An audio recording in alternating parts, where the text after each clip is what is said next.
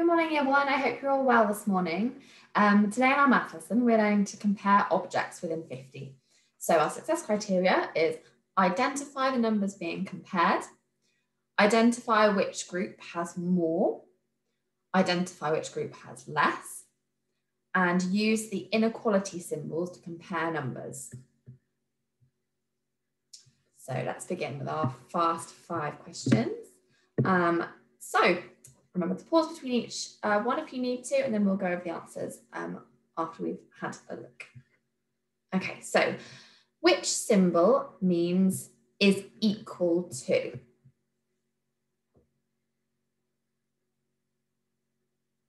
Number 2, which symbol means is greater than? Number 3, which symbol means is less than? Number 4, what is the correct symbol to go in this circle here, comparing the straws with the deans? Okay, let's go over the answers then. So, number 1, which symbol means is equal to? Now that's the one that I think all of you have probably got right. You know, our equals symbol. And that, what does that mean, that symbol, equal to? It means the same as, okay. And number 2, which symbol means is greater than? So this symbol means is greater than. It means whatever number is on this side is greater than the number on the other side. And then number 3, which symbol means is less than? So it's this symbol here. So that means whatever is on this side of the symbol is less than what is on the other side of the symbol. And then finally, what is the correct symbol to go in this circle? Well, firstly, we need to work out what each picture represents. So I know that this bundle of 10 represents 10, and then there's 1, 2, 3 ones. So 1 10 and 3 ones. 13, and let's just check that by counting on. So 10, 11, 12, 13. And then over here, we've got 1 10 and 2 ones.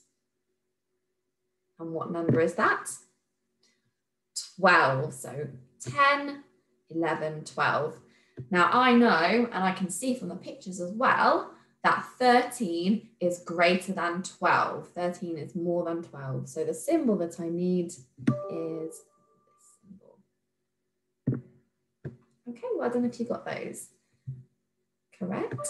Okay, so big question now. True or false question. Have a look at the picture. And then Stevie is saying 41 is more than 37. So is that true or false? Is the statement true or false? And looking at the representation, does it match as well? So pause the screen here to have a think and have a count.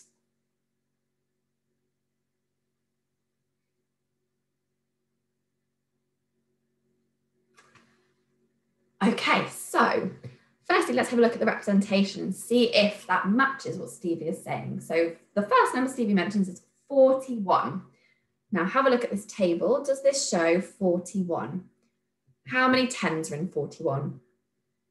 That's right, 4, because when we look at a 2-digit number, the first digit tells us how many 10s there are. So 4 10s are 40. Are there 4 10s? Yes, there are. And then how many 1s? 1 1. Yeah, so she's represented it correctly here, 41. And then over this side, the other number she mentioned is 37. So how many 10s are in 37? 3 10s. And there are 3 10s over here. And how many 1s are in 37? 7 1s. Are there 7 1s? Let's count them. 1, 2, 3, 4, 5, 6, 7. Yes. So the representation matches what Stevie's saying. Now, the one thing we need to check now is 41 really more than 37? Let's have a look. Now, there are fewer, I'll just get rid of this dot quickly. There are fewer 1s in 41, aren't there? Because if we compare the 1s, there's only 1 1 in 41, whereas there's 7 1s in 37. But there are more tens, aren't there? There are more tens in 41 than there are in 37. And tens, as we know, are worth more than ones. Okay, so 4 tens and 1 1 is more than 3 tens and 7 ones. And if you have your 100 square in front of you as well, you can check that on there too. You will see that the number 41 comes after the number 37. And as we know, if a number comes after another number, it means it's a greater number, it's more. Okay, so well done, Stevie. You got that one right today. True. Okay, so our vocabulary for today's lesson, we're using that vocabulary of less, fewer, smaller, which is represented by this symbol here, less than. Equal to or the same, represented by this symbol here. And more than or greater or bigger, represented by this symbol here, as we just talked about in our Fast 5 starter. And we're using that word compare to compare two amounts today. So for an example here, we've got some chicks and some rabbits. So we've got the chicks are the first picture. There are 7 chicks. And in the second picture, there are 1, 2, 3, 4, 5, 6, 7, 8 rabbits. So as in this example, we can see that 7 is less than 8. So there are fewer chicks than rabbits. 7 is less than 8. There are more rabbits than chicks. 8 is greater than 7. So there's some examples of that vocabulary to help us with our learning today. Okay, so my turn first. I've got those food pictures again. Always makes me hungry seeing food pictures in our maths lessons. Okay, so remember our first step, if we go back to our success criteria, is to identify the numbers being compared. So you have to work out how many are in each group. So my first group, I can see I've got 1 full 10 frame, so 1 10. And then I've got 8 in my second 10 frame, 8 ones. 1 10 and 8 ones is 18. And then over here, I'm counting these cookies. Again, I've got 1 full 10 frame of cookies. So 1 10, and then my second 10 frame has got 9 cookies in it. 1 10 and 9 ones. So I'm comparing 18 with 19.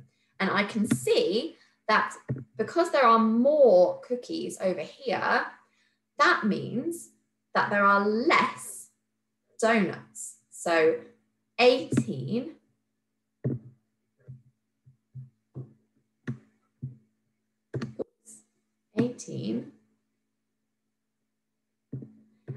is less than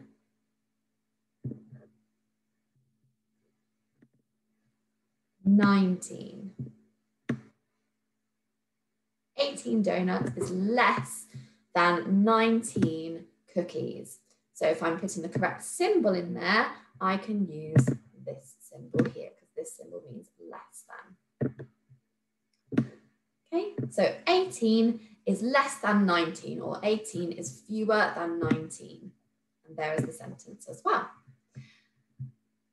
Okay, let's have a go at this one together. So firstly, I'd like you to pause the screen and count how many is being represented in this picture of Dean's here. So pause the screen now.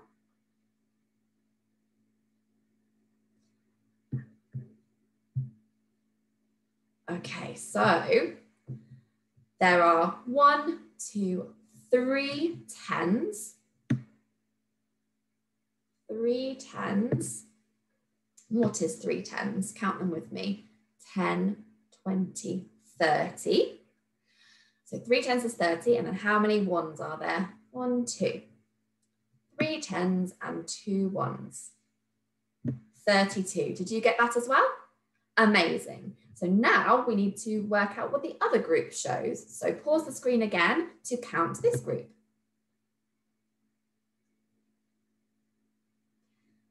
Okay, so this group has 2 tens. And what is 2 tens? Let's count. 10, 20. 2 tens is 20. And then how many ones have we got? 2, exactly.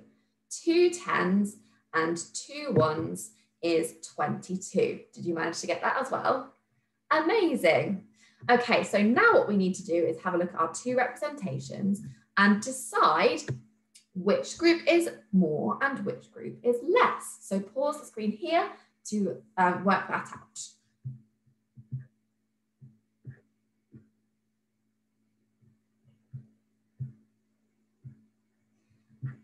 Okay, so we're comparing 32 with 22.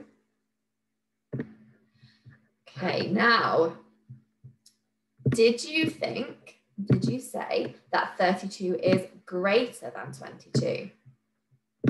Well done if you did. Now, can you explain how you know? Think about what we talked about before, about tens and ones. How do you know that 32 is greater than 22? So pause here to explain your reasoning.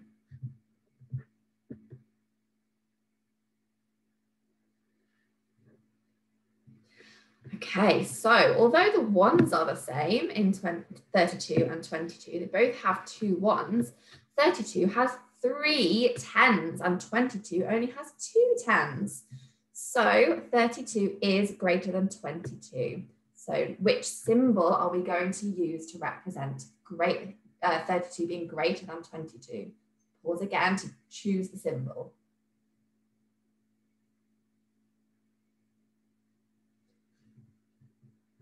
Okay, did you choose this symbol? Amazing. And if you're still struggling with the inequality symbols, just remember that thing that we talked about before, about how the crocodile always eats the bigger number, always eats the greater number. So imagine that inequality symbol as being the crocodile's mouth and it's eating the greater number. Okay, lovely. Let's have a go at doing this one on your own. So pause the screen here and have a go at doing all those different parts of the problem, working out the sentence, whether it's less than or greater than or equal to, and choosing the symbol. And then we'll come back once you're done and we'll see if you're right.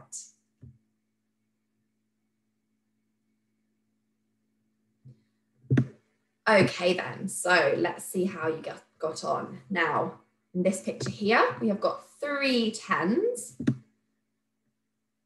which is 30, and 1 1, 31. And then this picture over here, again, we have got 1, 2, 3 tens, and 3 tens is 30, yeah, and 1 1. So both representations are showing 31, which means they are equal, they are the same. So 31 compared with 31, 31 is equal to 31. And then the symbol that represents equal to is the equal symbol. Right, did you manage to do that? Super, that means you're ready for your challenge. So for the main activity today, if you go to Teams to complete the assignment, there's a sheet that's attached to the assignment for you to either print off and write your answers onto it, or you can just write all of your answers on a piece of paper. And then make sure that you attach a photo of your learning to the assignment on Teams as well. And your stretch challenge today, if you were really confident with your main activity, is your reasoning and problem solving challenge, which is also on the assignment. Okay, see you later, guys. Bye.